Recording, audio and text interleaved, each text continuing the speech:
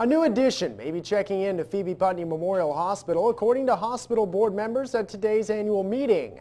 One of the cardiologists attended the meeting with a presentation about the hospital's new cath lab. The old lab was 15 years old, and officials say it was time for an upgrade and add that the new facility will allow for more services and ultimately a better experience for patients. It provides for a more efficient, more effective, higher quality imaging than we were able to do previously. Walensky says the new imaging will allow for less radiation use and less contrast, making the process much safer for patients. It was a special day at the Lily Pad this afternoon as they unveiled a new exam room and nursing office. Thanks to a $10,000 grant from the Artesian City Sertoma Club, the facility now has a room for abused patients to come and be examined by staff in a more private setting.